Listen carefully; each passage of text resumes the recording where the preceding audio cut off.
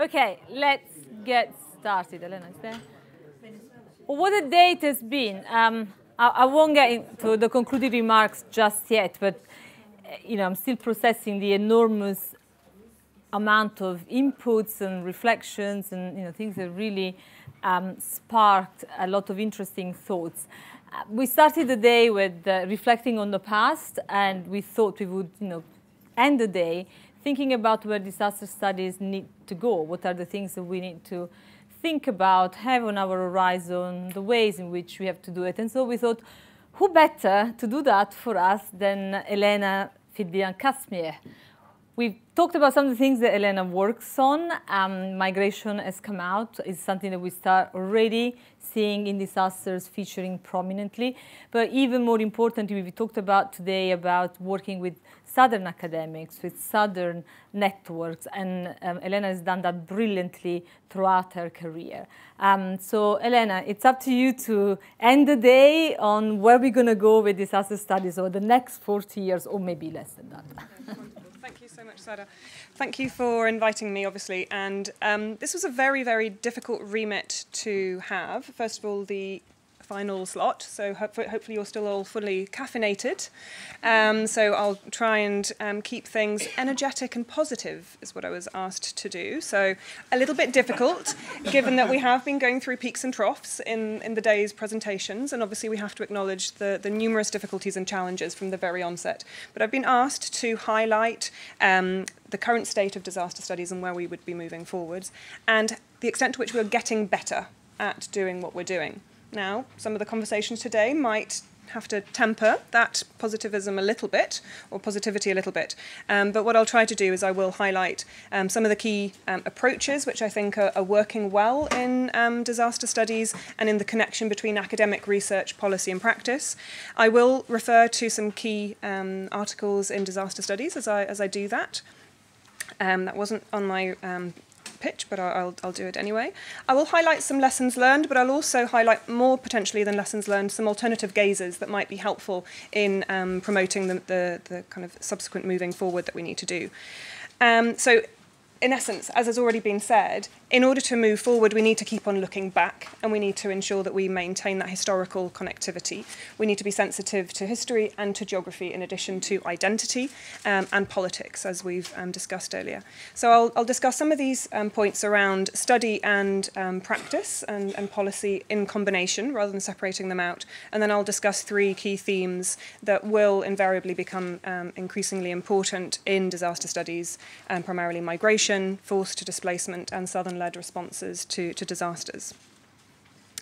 So one of the key things that I think has really come through from academic research into policy and into funding agendas is the extent to which it's almost mainstream now to note that it is insufficient and inadequate to argue or to conceptualize disasters as unpredictable, immediate emergencies that require immediate short-term emergency response. And that we actually need to make sure that we're planning in advance, because there are certain givens that we know in advance and that we should be able to respond to those, rather than having short-term humanitarian modes. So in essence, we need to be forward-looking rather than reactive and responsive. We need to reduce risks, mitigate, plan and prevent. And we need to design longer-term elements into our immediate scale responses. And this is one element that is also factored in very clearly into the GCRF programming as well. How can we look forward and respond in a more meaningful manner in that way? Now, if we look back, of course, we see that this forward-looking is not that new in many regards. The humanitarian to development continuum has been around for a long time. UNHCR's development assistance programs in the 1980s precisely attempted to implement that longer-term response to immediate needs from the very onset. And indeed, if we look at other places in the world, we also see that this longer-term programming has been part and parcel of many southern-led responses to disasters and humanitarian situations. So without wanting to idealize those, we can see that different responses from communities, from states, from regional organisations in the Global South, including those which have responded through the principles of South-South cooperation, have factored in elements of prevention and longer-term planning and capacity building since their very initial stages.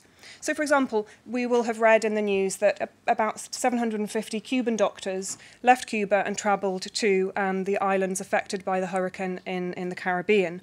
But in addition to those 750 doctors that Ilan and others have discussed through the lens of soft diplomacy or disaster diplomacy, etc., we can also see that Cuban-educated doctors were also providing assistance to people affected by this current hurricane. And that's because Cuba's long-standing educational and medical internationalism had ensured that people who had been affected by the crises in the Central American and Caribbean region in the 1980s and 1990s had been offered educational medical training in Cuba in the 1990s, especially after Hurricane Mitch, to ensure that Cuban doctors would eventually become redundant and that there would be an element of self-sufficiency and self-reliance rather than depending upon externally arriving medical doctors. Now, we know that obviously this didn't quite work out for Cuba in some regards, given that Cuba itself had very sophisticated early warning mechanisms and yet lost at least 10 people in Havana as a result of the hurricane this past week. But what we did see was this forward planning, this identification of a need that was going to recur. Hurricanes were going to happen again, rather than assuming that we would need to send in international doctors, what could actually be done, in this case through the Latin American School of Medicine in Havana, to ensure that Central American and Caribbean doctors would be trained to be able to support their own communities when the next hurricane arrived. So we have local doctors trained through an intra-regional educational scheme, supposedly ensuring the self-sufficiency of that community in the longer term.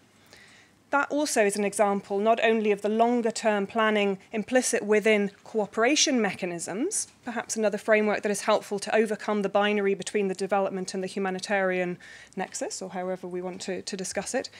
So in addition to that, there's the element of who is actually the humanitarian community that we are discussing. So there is not just one individual international humanitarian community.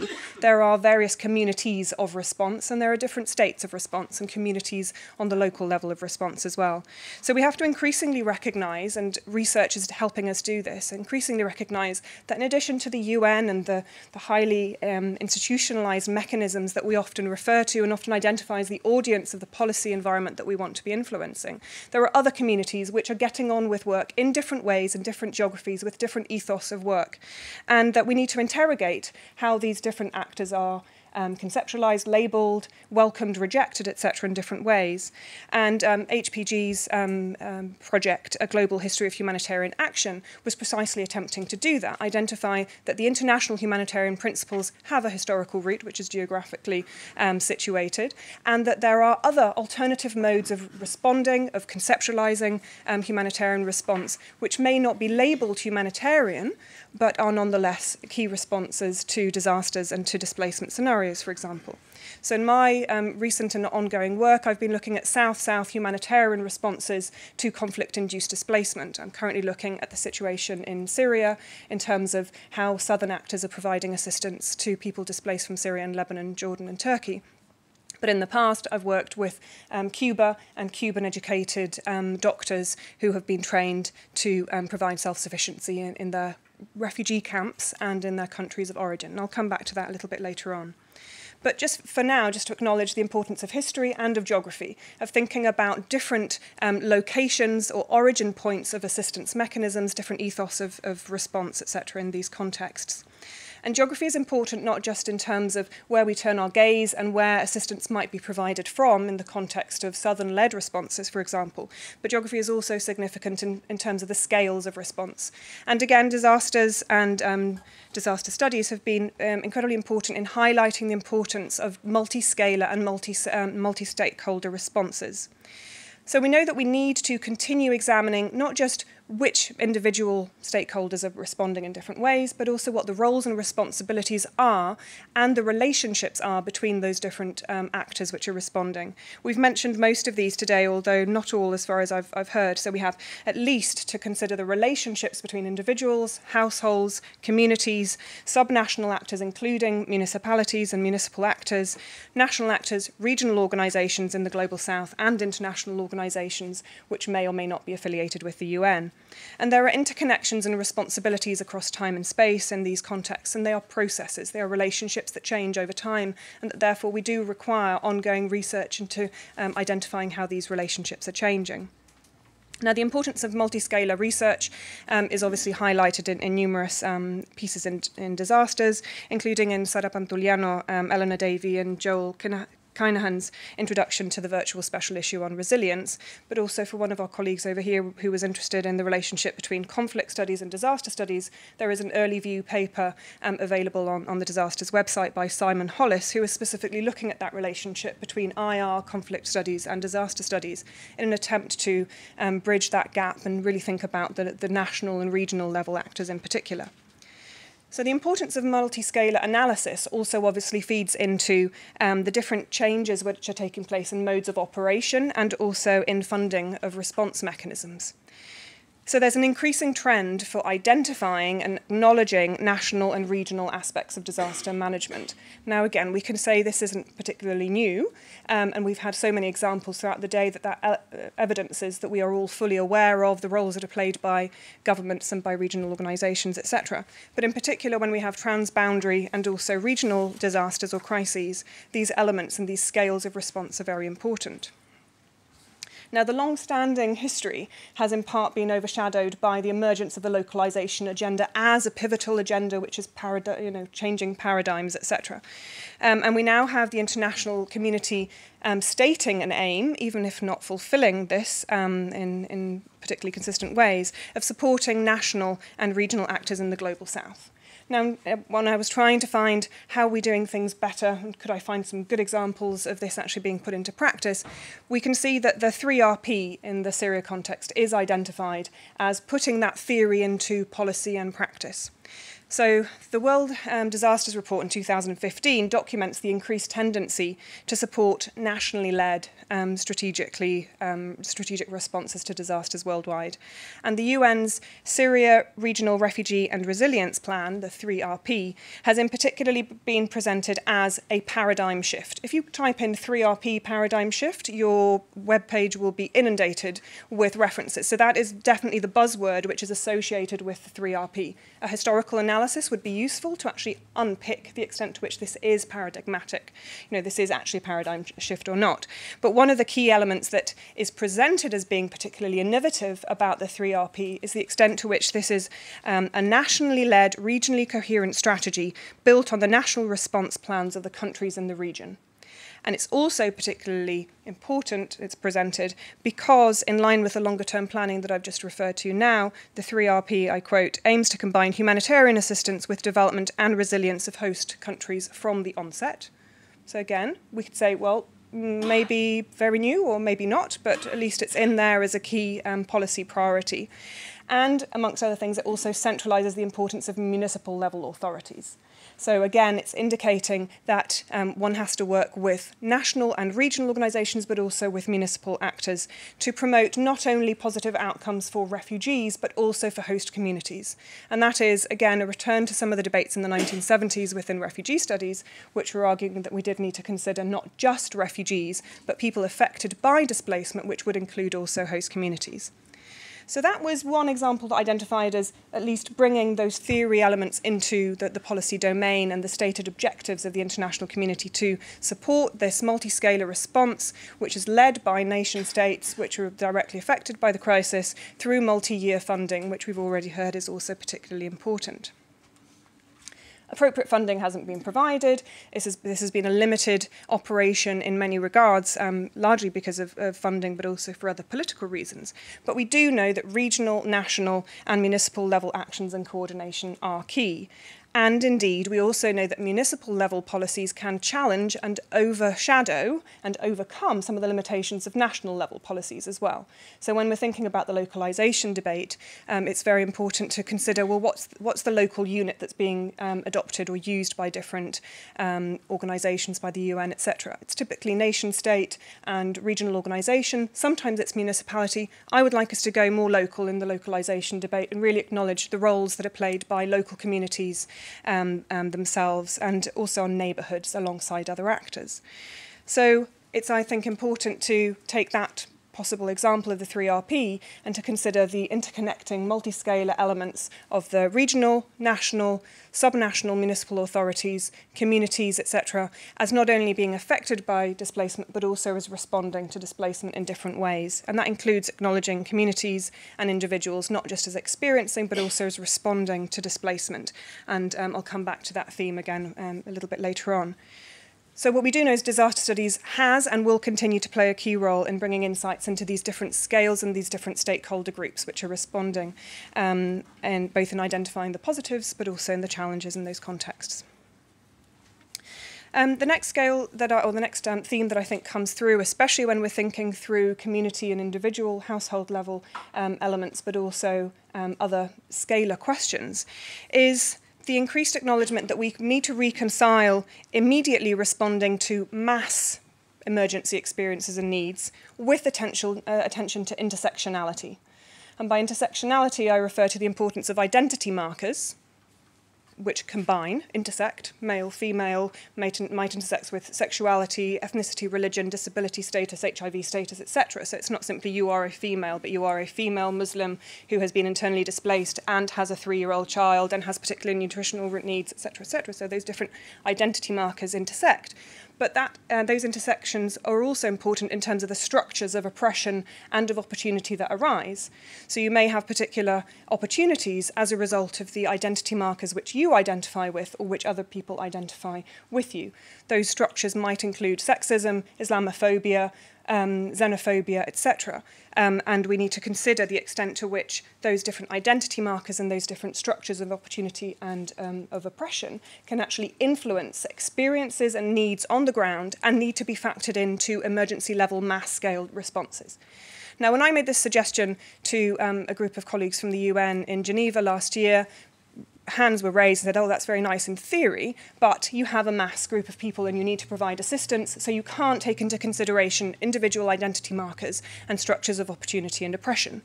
And I said, well, actually you can, and the UN in some sectors is quite good at doing this. So a very simple, basic example is UNFPA identifying the extent to which identity is significant in defining what is a basic need and what can lead to dignity in context of displacement and of disaster.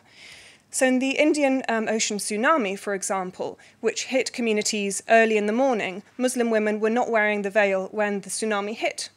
And when disaster relief packages were delivered in the public sphere, these women could not, in dignity, go and access the assistance packages.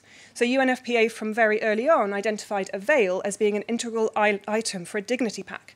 So the very definition of what is a basic need or something that has to go in a dignity pack is not simply saying, oh, well, there will be women and therefore we should include sanitary pads, which is already an advancement in many different regards, because that has not always been the case, evidently.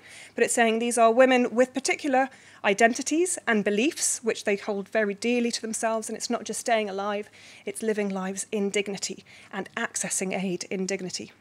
I'll have a little bit of water just now. There we go. So intersectionality is very important, and it's also very important for us to build on the knowledge that we have already obviously accrued in terms of the advancements that we've had in understanding the significance of gender in research, but in disaster research. But we also need to go beyond the gender equals women equation. This is very central to my work on gender and forced migration. And indeed, it has also been argued in a recent piece by JC, I believe, Beyond Men and Women, or is it another? It is, yes, wonderful.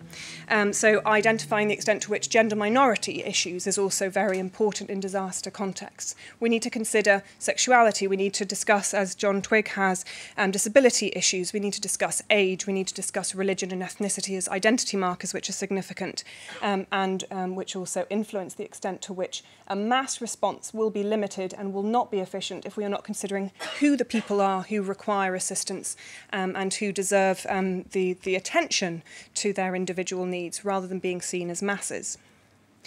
And the intersectionalist and multiscalar response, which is forward-looking, must also move beyond the rhetoric and the policies framed around empowerment and promoting agency, and rather identify the barriers that are preventing people from being able to act upon their own solutions, to be able to actually make informed decisions and act upon those decisions to find their own ways of coping and negotiating and resisting different contexts in which they are living.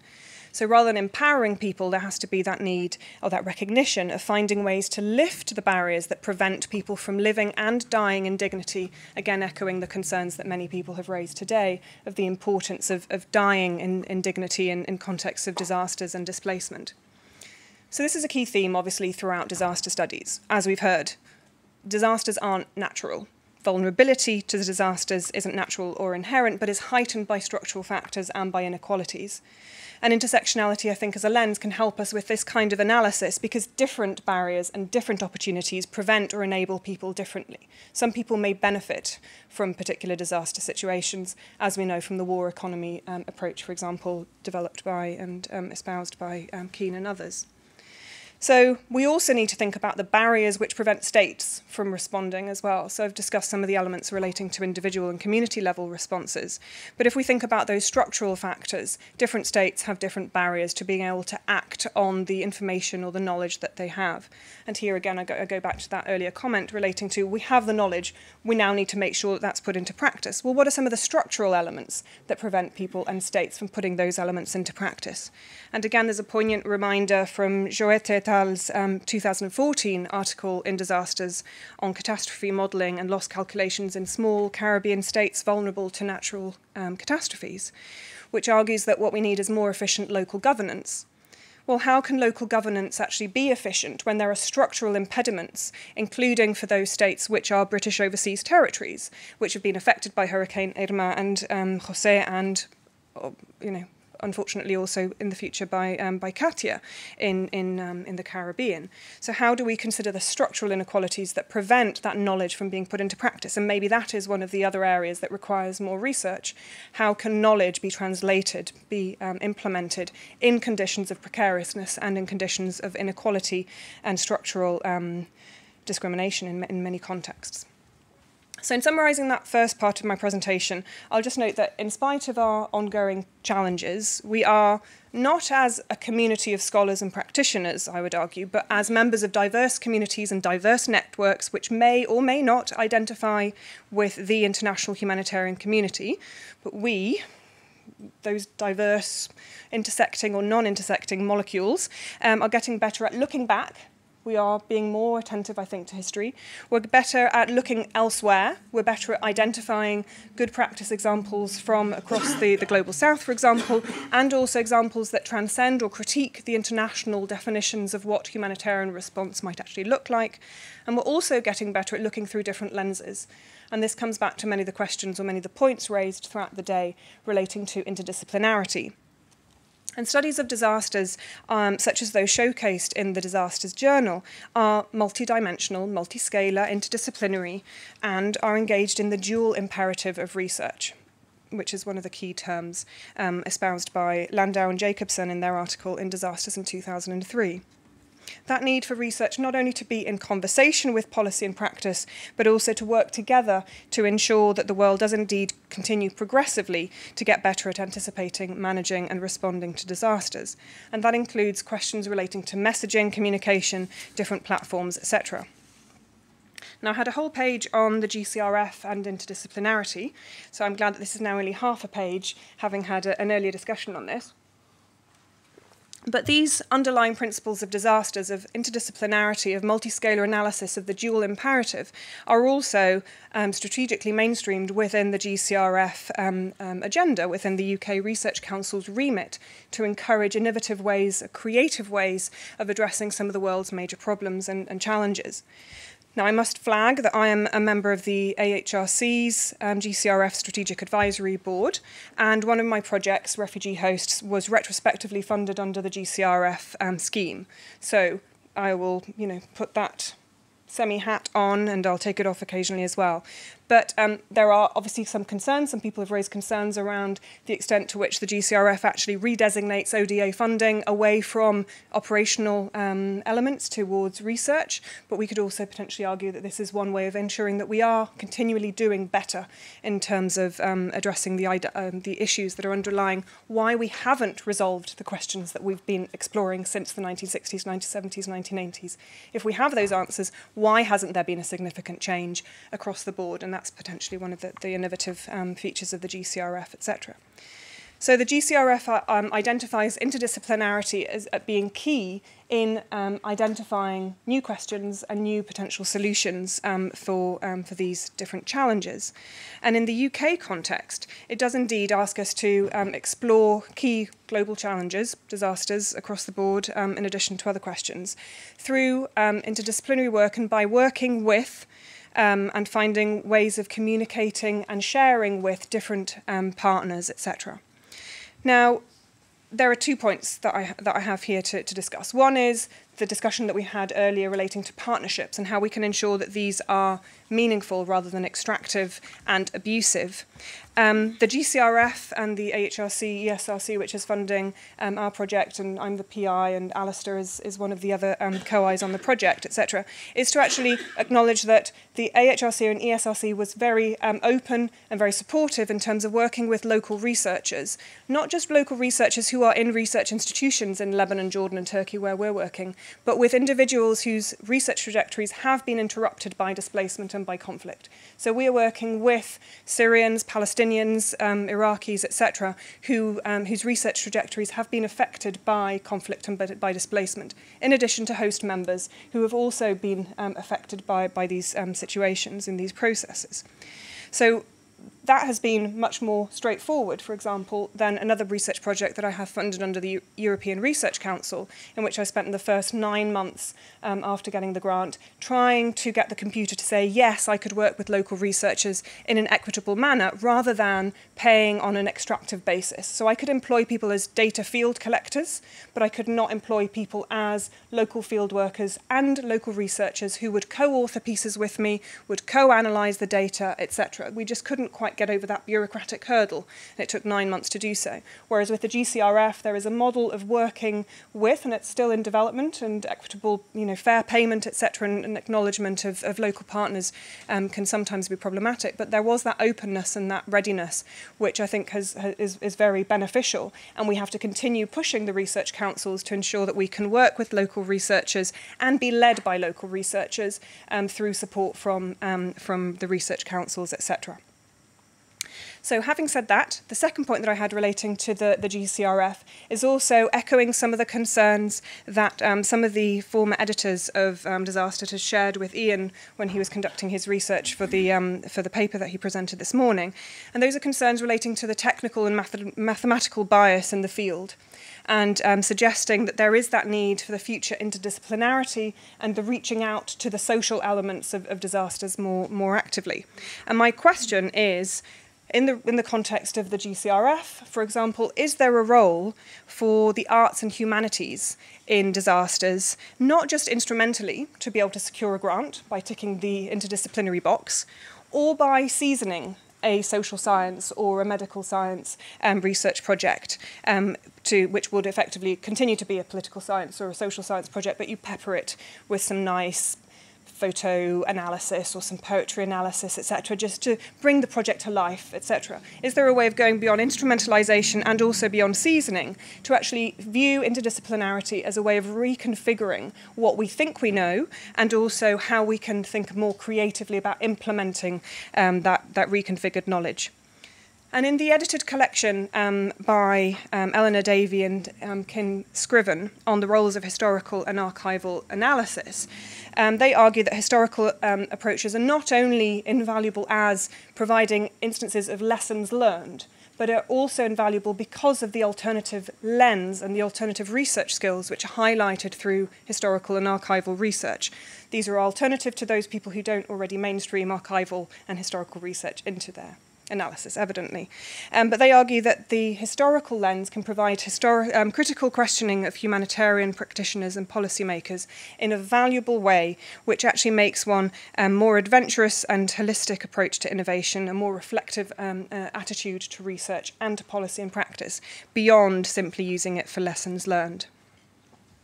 So within a context of the journal, such as disasters, is there a space not just for historically sensitive analysis, but also to explore the roles of the arts, not just as means of implementing disaster response more efficiently, as some research would suggest in terms of arts being a key part of trauma relief, but as a potential way to document and resist mainstream ways of thinking about, responding and representing disasters and displacement to an audience in a way that will actually improve the way that we think and we respond to displacement. So that's a question. Is there a space for the arts, not just history, for example, in these research processes and these engagements with policy and practitioners?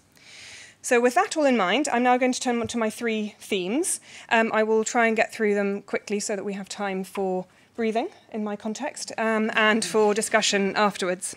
So the key themes that Sara flagged for me, and which are very much in line with my own interests, are migration, forced displacement, and southern-led responses. So perhaps counterintuitively, for a presentation pertaining to key themes in disaster studies, I'm going to start by noting a key trend in encouraging commentators, analysts and practitioners to challenge the use, misuse and abuse of the labels disaster and crisis when describing migration-related phenomenon.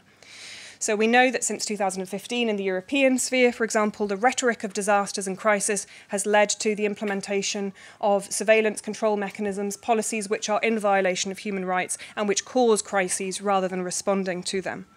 The crisis mentality, which is also used by humanitarian organisations ostensibly to secure humanitarian donations and compassion, have risked increasing despondency, fear and hostility. So the crisis rhetoric can be very counterproductive and dangerous in many different ways. Another element, of course, historically and geographically situated analyses have argued that the representation of a migration crisis can easily be debunked through this historical analysis. So, for example, Hein de Haas reminds us that circa 3% of the world's population since the 1960s has been migrating. That is, of course, proportional, and the population of the world has increased, but the proportion remains broadly stable, meaning that 97% of the world's population do not migrate. We know that refugees only represent between 7 and 8% of the global migrant population, and we know that about 86–87% of all refugees in the world remain in the global south, and over 25% of those remain in the least developed countries. That evidently indicates that geographically, the main area which has remained understudied for a number of reasons, and yet will become an increasingly important trend, is south-south migration. And that is really where our attention needs to be focused in the years to come, as a theme, which does not mean that we should identify a causal relationship between disasters and migration for numerous reasons.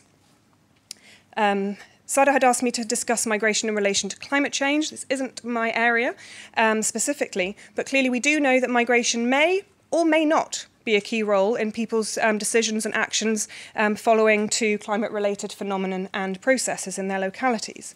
Climate change will not cause migration, and we must not depoliticize the reasons why people do or do not migrate and the ways in which they are responding to the changes that are invariably taking place in many different environments around the world. So to take Ilan Kalman's article, his title, "No Change from Climate Change," is possibly one way of framing this. It's not climate change which is causing migration, but there are also other contexts in which the non-determinism is the key factor which has to be mainstreamed within research. That's to say that we do not know if migration will or will not result from XYZ disaster, at what scale, at least. So I'll bring some examples from disasters which suggest this. So Bimal Paul's 2005 Evidence Against Disaster-Induced Migration indicates disasters do not always create outmigration. That's drawing on the 2004 tornado in north-central Bangladesh. Sebat Kumar Saha, in discussing Cyclone Aila, indicates all households wanted to avoid migration, but it was an inability to return to livelihood strategies which existed beforehand, which meant that they had to migrate to a neighbouring town. We know that attitudes towards relocation following Hurricane Sandy through Buvic and Owen's 2016 piece indicated people's reluctance to move, the desire to stay. We all know that local responses to hurricanes Irma and Jose have been characterised by people being reluctant to leave for numerous reasons. So we have a lot of evidence which suggests people don't want to move unless it's completely necessary, or movement is a completely normal and reasonable feature and everyday life experience for people, including, for example, in a recent article by Lauren Caruth on kinship nomadism and humanitarian aid amongst Somalis and Ethiopians, where we see, in Ethiopia, in which we see that movement and mobility may be an everyday feature of life. And it may, in fact, be the interruption of the ability to move in particular areas, which can be an indication of vulnerability and crisis. And again, colleagues such as Laura Hammond, who've worked with pastoralists and nomadic populations, either themselves or historically, indicates this tension between how we identify when movement and migration is an indicator of stress versus an everyday livelihood strategy and activity. But what I would say is that although we have this tension between migration is often resisted, movement is often resisted, versus movement is normal and reasonable and everyday, to say that what we can, I believe, assume to be a key trend in what we need to be studying and what we need to be responding to is the extent to which not being able to move, being stuck behind border walls, enforced safe zones, as in the case of Syria and elsewhere, that inability to move can be indicative of crisis. And yet there are only 3 articles in Disasters which have the word immobility in it from my search of the archive. And I think that immobility will become a key theme and a key concern for research in the few years to come. Forced displacement. So we have immobility, which I think is intimately related with forced displacement. We often have more attention to international displacement because that's when it becomes of concern to international communities, but obviously immobility and internal displacement are just as significant, if not more so. So here I just wanted again to draw out some of the key features within disasters which help us understand key trends in contemporary forced displacement. And here identify urban displacement and protracted displacement, but also a recent focus of my work has been on overlapping displacement. And that's something that again brings us back to that notion of forward-looking planning, etc. So in her introduction to the special issue on refugees and the displaced, Sara Pantuliano draws our attention to the significance of Robert Chambers' 1979 piece to help us situate the urban turn in displacement studies by reminding us, to quote Sara, that too much attention was being paid to refugees in urban areas in the late 1970s. So this led Robert Chambers to identify the importance of focusing on the differential experiences and needs of rural versus urban refugees. But what we can see in an operational sense is that when UNHCR has come up with the programme title Adapting to an Urban World, it's not that refugees are newly adapting to urban settings, it's that it as an organisation is finding it challenging to operate in that particular sphere.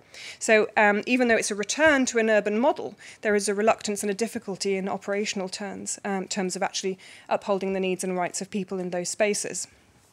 So both Sara and Robert Chamber have highlighted the need of focusing on the heterogeneous needs of refugees and of displaced people around the world, and also focusing on the different spaces of arrival and settlement, whether they are camp, rural, urban, and everything in between. But we also, I think, need to focus more on the relationships and the interactions between different members of the same refugee community and different members of different refugee communities who are sharing those spaces through what I would refer to as refugee-refugee relationality. A lot of research has focused on the relationship between refugees and aid providers, or between refugees and citizens, but there has been comparatively less done on refugee-refugee relations and how we can actually think about how those change over time and space.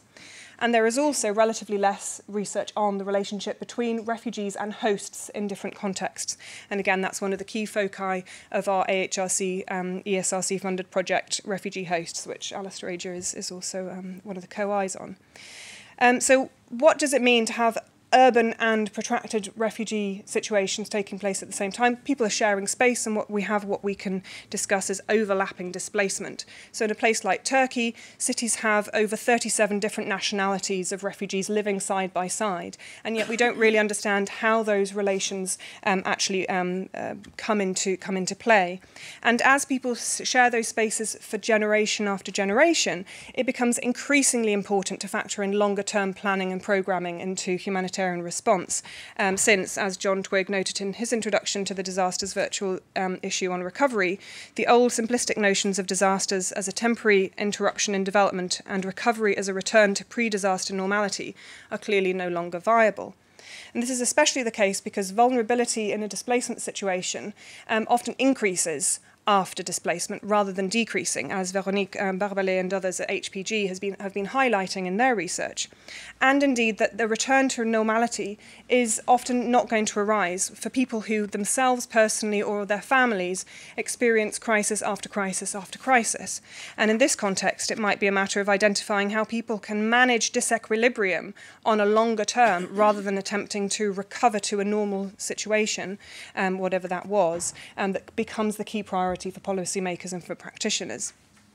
So one of the examples that we're exploring in the Refugee Host Project, we're looking at how established Palestinian refugees who were expelled and displaced in the 1950s have become host to refugees from Syria in Badawi refugee camp. These are refugees hosting refugees, and the relationships and the different operational responses to them with UNHCR and UNRWA operating in the same space with different hierarchies of worth and of assistance being provided makes it a very difficult space to live in and to work in, etc.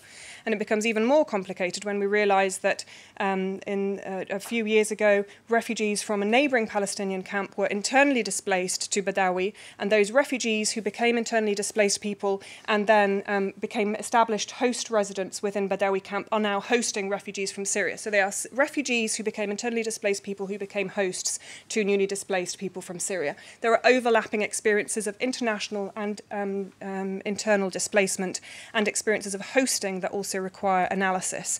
Hosting by refugees and of refugees, hosting by internally displaced people of refugees, rather than always emphasising the extent to which citizens are providing assistance or are being affected by displacement, etc.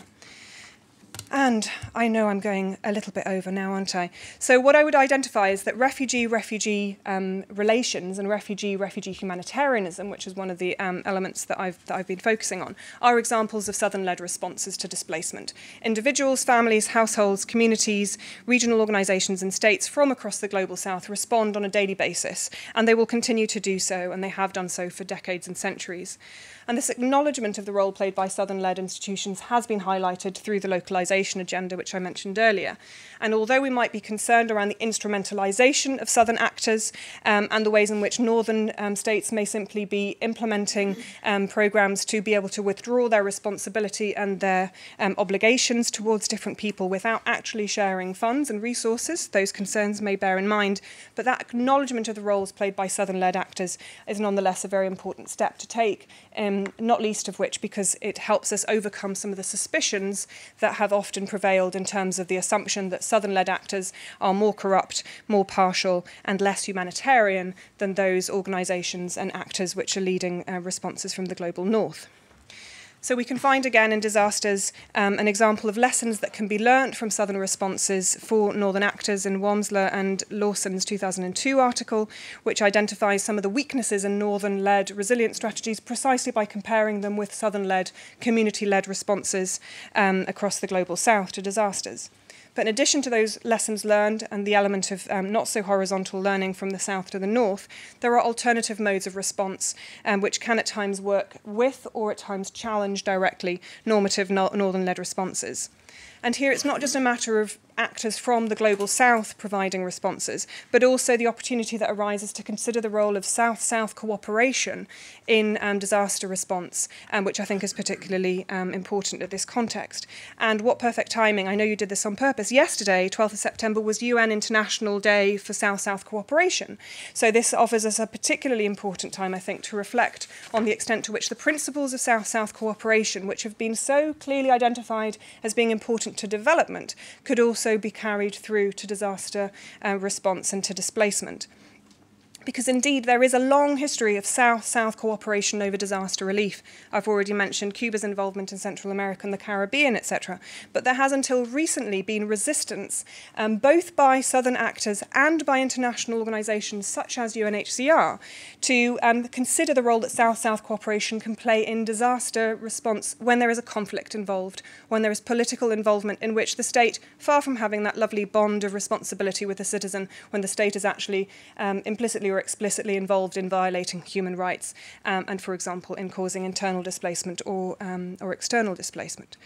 So some people have argued that the South-South principles of non-interference in other member states and the respect for state sovereignty mean that it is impossible for a southern state to become involved in conflict-induced responses. And also, organisations such as UNHCR have often argued that South-South cooperation is not possible because you need a long lead-in time to be able to develop relationships to be able to provide response. So while UNDP has been fostering South-South cooperation as a key part of its work, UNHCR has until recently really not thought about this in much depth and has argued that because disasters, displacement are immediate, problems that require immediate responses, you can't build in South-South cooperation into your organisational responses. I think that is one of the key challenges that arises at this time. We need to think about the role that South-South cooperation can play in contexts in which we know that the key trends of displacement are protracted displacement. We know that there is the lead-in time to be able to develop relationships. We know that states such as Cuba have been providing scholarships for refugee youth, including Palestinians, Sahrawis, Namibians and South Sudanese from the 1970s to the present, which mean that Syrian and Palestinian students who graduated in Cuba and trained as doctors are also providing assistance to people displaced from Syria in the contemporary situation. We also know that organisations such as the OIC, the Organisation of Islamic Cooperation, and ASEAN have historically had greater access to places like Myanmar than Western actors for a variety of reasons, which can also be explained through South-South cooperation principles, and the potential for those modes of intervention in contexts where otherwise people are going to be continuing to be without assistance and without access to protection, that could possibly provide an alternative way of imagining and implementing responses to explore different models of response which are more creative and can ensure greater assistance and protection to people. So we could, as almost finishing now, we could see that the West has often challenged these alternative modes of response, including Cuba's response as being politically and ideologically motivated rather than motivated by humanitarian principle. We could see the OIC as being identified as a partialist organisation which only addresses the needs of Muslim people affected by disasters in Muslim-majority countries, which are the member states of the OIC. But the key question for me is, how do people affected by disasters themselves experience, respond to and conceptualize these different processes and these different modes of response? And that's central to my research on South-South humanitarianism in relation to the Syria context, which is currently funded by the European Research Council. And my final invocation will be to identify, yes, we need to recognise people's experiences of displacement and of disasters. This is essential to be able to identify appropriate modes of response.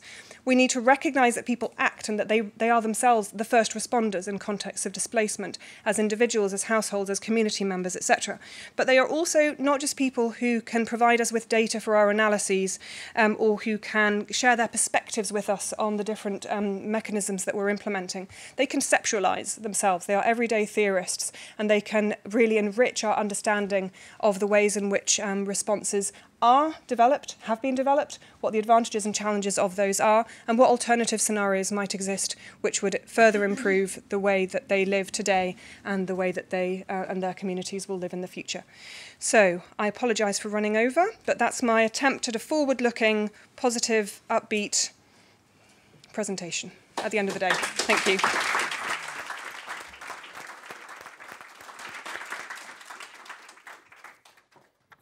Elena, thank you